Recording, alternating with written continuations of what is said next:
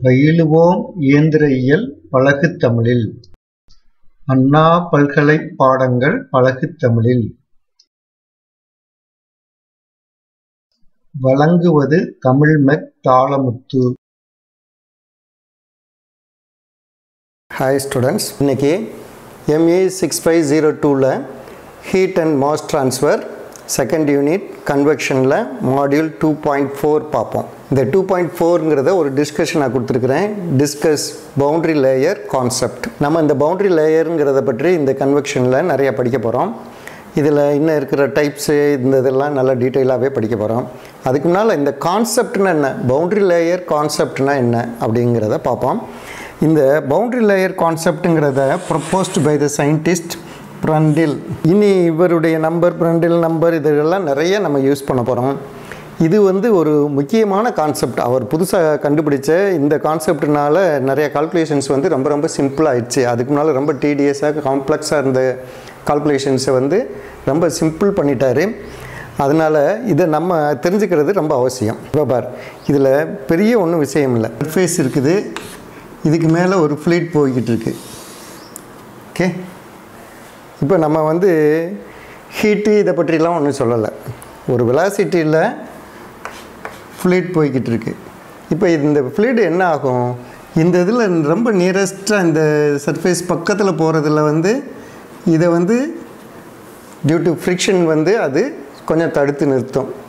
அப்போ இதுக்கு அடுத்த லேயரில் இருக்கிறது என்ன ஆகும், இது தடுத்து நிறுத்துறதுனால அந்த லேயரும் லேசாக அதனுடைய வெலாசிட்டிக்கு போகாமல் கொஞ்சம் குறையும். அப்புறம் அதுக்கடுத்து இருக்கிறது இதே மாதிரி இப்படியே போகும்போது இந்த இடத்துல அதனுடைய ஒரிஜினல் வெலாசிட்டி போய்கிட்டு இருக்குன்னா, இப்படி இந்த சர்ஃபேஸ் ஏரியாவிலேருந்து கொஞ்சம் தூரத்துக்கு ஒரு சேஞ்ச் ஆஃப் வெலாசிட்டி இருக்கும். அதுதான் இந்த இது. அந்த ஏரியாவை, இந்த சேஞ்ச் ஆஃப் வெலாசிட்டி இருக்கக்கூடிய ஒரு ஏரியாவை தான் பவுண்ட்ரி லேயருங்கிறாங்க. இந்த சர்ஃபேஸை தான் பவுண்ட்ரி. இந்த சர்ஃபேஸ்க்கு மேலே லேயர் லேயராக நம்ம ஃப்ளூயிட்ஸ் போகுது அப்படின்னு சொல்கிறோம்.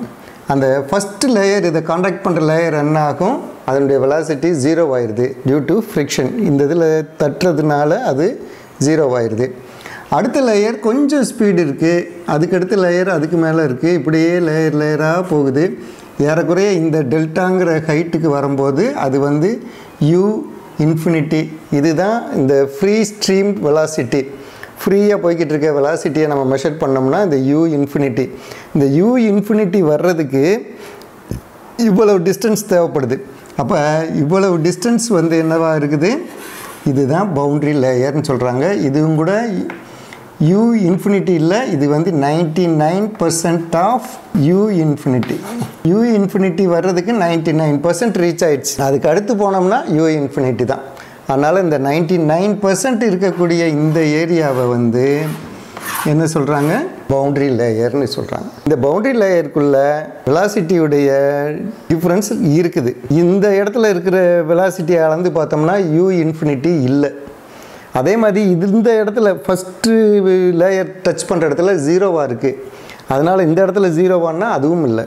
இது கிராஜுவலாக ஆனால் ரேப்பிடாக இன்க்ரீஸ் ஆகி குயிக்காக U இன்ஃபினிட்டிக்கு போயிடுது. அதனால் இப்போ நம்ம டயக்ராம் இவ்வளவு பெருசாக போட்டாலும் அது ரொம்ப ரொம்ப ஸ்மால் சைஸ். அதை எப்படி எழுதுறதுங்கிறத இந்த வாஸ்து காட்டி அதுக்கான மீனிங்லாம் சொல்கிறேன். இன்னும் இதில் 2 பாயிண்ட் இருக்குது. அந்த பாயிண்ட்டை அடுத்த போர்டில் உனக்கு எழுதி காட்டுறேன். ஓகே, இப்போ when a real fluid or that is viscous fluid flows along a stationary solid boundary. இந்த பவுண்ட்ரி ஸ்டேஷ்னரியாக இருக்குது. அதுக்கு மேலே இந்த ஃப்ளூயிட் ஃப்ளோ ஆகிக்கிட்டு இருக்கு. a layer of fluid which contact the boundary cannot slip. இதில் ஃபஸ்ட்டு கான்டாக்ட் பண்ணுற அந்த லேயர் ஸ்லிப் ஆகி மூவ் ஆக முடியாது. undergoes retardation. ரிட்டார்டேஷன்னா என்னது,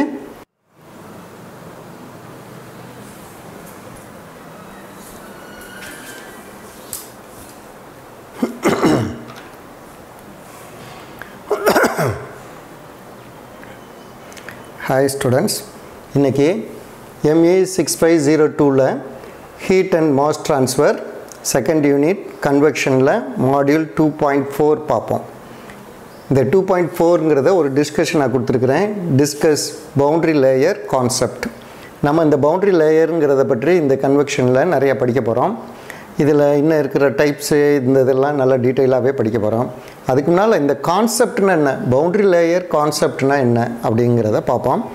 இந்த boundary layer கான்செப்ட்டுங்கிறத proposed by the scientist பிரண்டில். இவருடைய நம்பர், பிரண்டில் நம்பர், இதெல்லாம் நிறைய நம்ம யூஸ் பண்ண போகிறோம். இது ஒரு முக்கியமான கான்செப்ட். அவர் புதுசாக கண்டுபிடிச்ச இந்த கான்செப்ட்னால நிறைய கால்குலேஷன்ஸ் ரொம்ப ரொம்ப சிம்பிளாகிடுச்சு. அதுக்கு முன்னால் ரொம்ப டிடிஎஸாக காம்ப்ளெக்ஸாக இருந்த கால்குலேஷன்ஸை ரொம்ப சிம்பிள் பண்ணிட்டார். அதனால் இதை நம்ம தெரிஞ்சுக்கிறது ரொம்ப அவசியம். இப்போ பார், இதில் பெரிய ஒன்றும் விஷயம் இல்லை. ஒரு சர்ஃபேஸ் இருக்குது, இதுக்கு மேலே ஒரு ஃப்ளூயிட் போய்கிட்டு இருக்கு.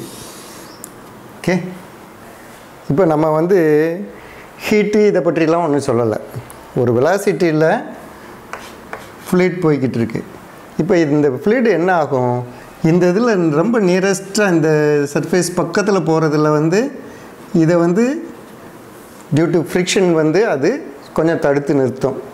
அப்போ இதுக்கு அடுத்த லேயரில் இருக்கிறது என்ன ஆகும், இதை தடுத்து நிறுத்துறதுனால அந்த லேயரும் லேசாக அதனுடைய வெலாசிட்டிக்கு போகாமல் கொஞ்சம் குறையும்.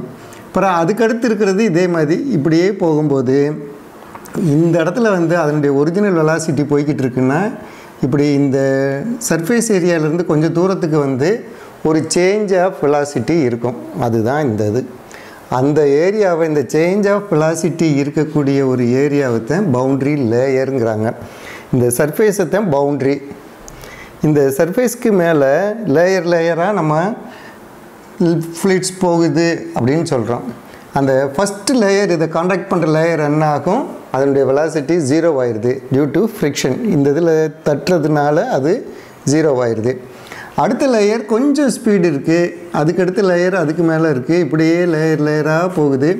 ஏறக்குறைய இந்த டெல்டாங்கிற ஹைட்டுக்கு வரும்போது அது u இன்ஃபினிட்டி. இதுதான் இந்த ஃப்ரீ ஸ்ட்ரீம் வெலாசிட்டி. ஃப்ரீயாக போய்கிட்டு இருக்க வெலாசிட்டியை நம்ம மெஷர் பண்ணோம்னா இந்த u இன்ஃபினிட்டி. இந்த u இன்ஃபினிட்டி வர்றதுக்கு இவ்வளவு டிஸ்டன்ஸ் தேவைப்படுது. அப்போ இவ்வளவு டிஸ்டன்ஸ் என்னவாக இருக்குது, இதுதான் பவுண்ட்ரி லேயர்னு சொல்கிறாங்க. இதுவும் கூட u இன்ஃபினிட்டி இல்லை, இது 99% of u infinity. u infinity வர்றதுக்கு 99% ரீச் ஆயிடுச்சு. அதுக்கு அடுத்து போனோம்னா u இன்ஃபினிட்டி தான். அதனால் இந்த 99% இருக்கக்கூடிய இந்த ஏரியாவை என்ன சொல்கிறாங்க, பவுண்ட்ரி லேயர்னு சொல்கிறாங்க. இந்த பவுண்ட்ரி லேயருக்குள்ள வெலாசிட்டியுடைய டிஃப்ரென்ஸ் இருக்குது. இந்த இடத்துல இருக்கிற வெலாசிட்டியை அளந்து பார்த்தோம்னா u இன்ஃபினிட்டி இல்லை. அதே மாதிரி இந்த இடத்துல ஃபஸ்ட்டு லேயர் டச் பண்ணுற இடத்துல 0வாக இருக்குது. அதனால் இந்த இடத்துல 0வானா அதுவும் இல்லை. இது கிராஜுவலாக ஆனால் ரேப்பிடாக இன்க்ரீஸ் ஆகி குயிக்காக u இன்ஃபினிட்டிக்கு போயிடுது. அதனால் இப்போ நம்ம டயக்ராம் இவ்வளவு பெருசாக போட்டாலும் அது ரொம்ப ரொம்ப ஸ்மால் சைஸ் தான் இந்த ஆக்சுவலாக இருக்கிற பவுண்ட்ரி லேயருங்கிறது. இப்போ இந்த கான்செப்டை நான் எப்படி எழுதுறதுங்கிறத இப்போ உனக்கு சொல்லியிருக்கிறேன். அதை எப்படி எழுதுறதுங்கிறத இந்த வாஸ்து காட்டி அதுக்கான மீனிங்லாம் சொல்கிறேன். இன்னும் இதில் 2 பாயிண்ட் இருக்குது. அந்த பாயிண்ட்டை அடுத்த போர்டில் உனக்கு எழுதி காட்டுறேன். ஓகே, இப்போ ரியல் ஃப்ளூயிட்ங்கிறத இனி நம்ம படிப்போம். அல்லாட்டினா நீ ஏற்கனவே இதில் படிச்சிருப்பேன். ஃப்ளூயிட் மெக்கானிக்ஸில் விஸ்கஸ் ஃப்ளூயிட்னா என்ன, நியூட்டோனியன் ஃப்ளூயிட்ங்கிறது என்னங்கிறத நீ படிச்சிருப்பேன். அதனால் இங்கே மறுபடியும் அதை போட்டு சொல்ல வேண்டாம். இப்போ when a real fluid or that is viscous fluid flows along a stationary solid boundary, இந்த பவுண்ட்ரி ஸ்டேஷ்னரியாக இருக்குது. அதுக்கு மேலே இந்த ஃப்ளூயிட் ஃப்ளோ ஆகிக்கிட்டு இருக்கு. a layer of fluid which contact the boundary cannot slip. இதில் ஃபஸ்ட்டு கான்டாக்ட் பண்ணுற அந்த லேயர் ஸ்லிப் ஆகி மூவ் ஆக முடியாது. Undergoes retardation. ரிட்டார்டேஷன்னா என்னது, ஆக்சிலரேஷனுக்கு ஆப்போசிட் என்னது, ரிட்டார்டேஷன். ஆக்சிலரேஷனுங்கிறது ஸ்பீடு இன்க்ரீஸ் ஆகி போய்கிட்டே இருக்கிறது. ரிட்டார்டேஷனுங்கிறது ஸ்பீடு குறைஞ்சே வந்துக்கிட்டே இருக்கிறது. அப்போ இந்த இடத்துல ரிட்டார்டேஷன் ஆகுது. இதெல்லாம் வெலாசிட்டி கூட போய்கிட்டே இருக்குன்னு நினைக்கிது ஃப்ளூயிட்லாம். ஆனால் இந்த இடத்துல இருக்கிற ரிட்டார்டேஷன்னால் என்ன ஆகுது, அது பக்கத்தில் இருக்கிற லேயரெல்லாம் பிடிச்சி கொஞ்சம் ஸ்பீடை குறைச்சிருது. அப்போ இந்த ஏரியா வரையிலும் அதனுடைய வெலாசிட்டி குறையா இருக்குது. So a small region is developed in the immediate area of the boundary surface. அதனால் இமிடியேட்டாக இந்த இடத்துல ஒரு டெவலப்டு ரீஜன், அது ஒரு தனி ரீஜனாக டெவலப் ஆகுது. அந்த ரீஜன் வந்து ரொம்ப ஸ்மால் சைஸ் தான். இமிடியேட் ஏரியா இந்த பவுண்ட்ரி சர்ஃபேஸ்லேருந்து இமிடியேட்டாக இருக்கும். வேறு ஏதோ ஒரு இடத்துல இருக்குதுன்னு நீ நினைக்காத, பவுண்ட்ரியை ஒட்டியே தான் இருக்கும் எப்பயுமே. In which the velocity of the flowing fluid increases rapidly from zero at boundary surface to the velocity of the mainstream u, இது v இல்லை u infinity. இப்போ இந்த இடத்துல வெலாசிட்டி ஜீரோவாக இருக்குது, ஆனால் விடுவிடுன்னு கூடி போய் எங்கன்னா ஆயிடுது 99% ஆஃப் u இன்ஃபினிட்டிக்கு வந்துடுது. அடுத்த லேயர் போகும்போது u இன்ஃபினிட்டியே வந்துடுது. அதனால் இதில் ரேப்பிட் சேஞ்ச் இருக்குது. ஸ்லோவாக இப்படியே போய்கிட்டே இருக்காது. ரேப்பிடாக கொஞ்சம் தூரத்துலேயே அது வந்து இந்த டிஸ்டன்ஸை அச்சீவ் பண்ணிடுது. இந்த இதுக்கு பேர் தான் இந்த layer adjacent to the boundary is known as boundary layer. இந்த பவுண்ட்ரியிலேருந்து இதுவரையில் இருக்கிற இதுக்கு பேர் என்னது? பவுண்ட்ரி லேயர்னு பேர். இதில் என்ன 2 பாயிண்ட் இருக்குது. அது வந்து டெம்பரேச்சரு வெலாசிட்டியும் எப்படி அதில் இருக்குங்கிறது அதை நெக்ஸ்ட் போர்டில் சொல்கிறேன். இப்போ இது புரிஞ்சது இல்லையா? ஒரு ஃப்ளூயிட் ஒரு சர்ஃபேஸில் போகும்போது ஃபஸ்ட்டு லேயர் வந்து தடுக்குது, அதனுடைய வெலாசிட்டி ஜீரோ ஆயிடுது. ஜீரோவானது அது பக்கத்தில் இருக்கிற லேயரையும் கொஞ்சம் அதனுடைய ஸ்பீடை குறைச்சிக்கிட்டே வருது. அது எந்த அளவுக்கு குறைக்குது? ஒரு ஹைட்டு, இப்போ இதில் டெல்டான்னு போட்டிருக்கு, இந்த டெல்டாங்கிற ஹைட்டு வரையிலும் 99% ஆஃப் த u இன்ஃபினிட்டி, இதுதான் ஃப்ளூயிடுடைய ஸ்பீடு. அது வர்றது வரையிலும் கொஞ்சம் தடுக்குது. அதுக்கு மேலே அதனுடைய கண்ட்ரோல் எதுவும் இல்லை. அதுக்கு மேலே வந்து u இன்ஃபினிட்டியே போய்கிட்டு இருக்கு. இந்த ஏரியாவுக்கு பேர் தான் பவுண்ட்ரி லேயர்னு பேர். இதை வச்சு தான் கால்குலேஷன்ஸ் நம்ம போட போகிறோம். கண்டினியூஷனை பார்ப்போம். Boundary layer is formed whenever there is a relative motion between the boundary and the fluid. இந்த பவுண்ட்ரி லேயருங்கிறது எப்போ ஏற்படும்னா there is a relative motion. Relative motion என்ன? ஒன்று சார்ந்து. இப்போ இது ஃப்ளூயிட் போய்கிட்டு இருக்கு, இங்கே சர்ஃபேஸ் இருக்குது. ஏதாவது ரெண்டுக்கு இடையில் ஒரு மூமெண்ட் இருக்கணும். ஒன்று ஃப்ளூயிட் மூவ் ஆகிக்கிட்டு இருக்கணும், இல்லைன்னா சர்ஃபேஸ் மூவ் ஆகிக்கிட்டு இருக்கணும். பொதுவாக என்னவாக இருக்கும்? சர்ஃபேஸ் வந்து ஸ்டெடியாக இருக்கும், ஃப்ளூயிட் வந்து மூவ் ஆகிக்கிட்டு இருக்கும். ஏதாவது ஒன்று நகண்டு போய்கிட்டு இருந்தால் தான் இந்த பவுண்ட்ரி லேயருங்கிறது டெவலப் ஆகும்.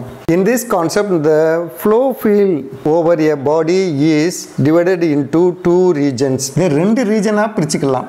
ஒன்று வந்து இந்த ரீஜன், இது வந்து என்னது? இதே பவுண்ட்ரி லேயர். அதுக்கு பிறகு இருக்கிறது அதுக்கு மேலே இருக்கிற ரீஜன். இந்த 2 ரீஜனாக நம்ம கால்குலேஷன்ஸ்லாம் தனித்தனியாக போட போகிறோம். அதைத்தான் சொல்கிறாங்க. எ தின் region near the body call the boundary layer. இந்த தின் ரீஜன், இதுக்கு அந்த லேயருக்கு பேர் என்ன? Boundary layer. Where the velocity and temperature gradients R large. கிரேடியன்ட்னா என்னது? Difference R change of temperature, change of வெலாசிட்டிக்கு தான் என்ன பேர்? கிரேடியன்ட். இந்த கிரேடியன்ட் வந்து ரொம்ப ரேப்பிடாக இருக்கும்னு நம்ம படித்தோம், ரொம்ப லார்ஜாக இருக்கும். ஆனால் சைஸ் வந்து ரொம்ப சின்னது தான். ஓகே, ஆனால் இங்கே வந்து ஜீரோலேருந்து இமிடியேட்டாக இதனுடைய ஒரிஜினல் வெலாசிட்டிக்கு போயிடும். ரொம்ப சின்ன இடத்துக்குள்ளேயே இவ்வளோ வெலாசிட்டி டிஃப்ரென்ஸ் அதில் இருக்குங்கிறத தான் இதை சொல்கிறாங்க. The region outside the boundary layer where the velocity and temperature gradients are very near to the free stream values. இதுக்கு மேலே போக போக ஒன்று இந்த கிரேடியன்ட் வந்து ஏறக்குறைய இந்த ஒரிஜினல் வெலாசிட்டிக்கும் ஒரிஜினல் டெம்பரேச்சருக்கும் தான் இருக்கும், பெரிய டிஃப்ரென்சஸ் இருக்காது. அதனால் இந்த பவுண்ட்ரி லேயருங்கிறது ஒரு ரீஜன், பவுண்ட்ரி லேயருக்கு மேலே நார்மலாக இருக்கிறது ஒரு ரீஜன். இது எதுக்காக ரெண்டையும் தனித்தனியாக பிரிச்சுக்கிட்டாங்கன்னா கால்குலேஷன் பகுதிகளுக்காக தான். இந்த thickness of the boundary layer delta is defined as the distance from the surface to the region where the local velocity and temperature reaches 99% of the main stream velocity and temperature. Boundary லேயருடைய height வந்து வேர் இந்த கடைசி edge வந்து எப்படி இருக்கும்? 99% of the original stream வெலாசிட்டியாக இருக்கும். அந்த இடப்பட்ட தூரத்துக்கு பேர் தான் அதனுடைய ஹைட்டுன்னு பேர். இதனுடைய டைப்ஸ் 2 டைப்ஸ் இருக்குது. அதை அடுத்த மாடியூலில் நம்ம அதை பார்ப்போம். என்னுடைய சேனல் வந்து AUmech-in-tamil. இதுக்கு நீங்கள் சப்ஸ்கிரைப் பண்ணுங்கள். சப்ஸ்கிரைப் பண்ணிங்கன்னா உங்களுக்கு ரெகுலராக ரிமைண்டர்ஸ் வரும். அந்த ரிமைண்டர்ஸ் மூலமாக வரிசையாக மாடியூல் பை மாடியூல் நீங்கள் படிச்சுக்கிட்டே வந்தீங்கன்னா இந்த சிலபஸ் முழுவதுமே அண்ணா யூனிவர்சிட்டியில் கொடுத்துருக்க சிலபஸ் முழுவதுமே கவர் ஆகிரும். ஒரு எக்ஸாமுக்கு என்ன பண்ணுறோம்? எல்லா சப்ஜெக்ட்டும் நம்ம படிச்சுட்டு போனோம்னா ஈஸியாக எக்ஸாம் அட்டன் பண்ணலாம். அதனால் உங்களுக்கு எல்லா சிலபஸ் முழுவதும் நீங்கள் ஒரு தடவை படிச்சுட்டு போயிடுறதுனால ஈஸியாக எக்ஸாம் அட்டன் பண்ணலாம். எக்ஸாம் அட்டன் பண்ணுறதுங்கிறது ஒரு கஷ்டமே இல்லை. Boys, thank you.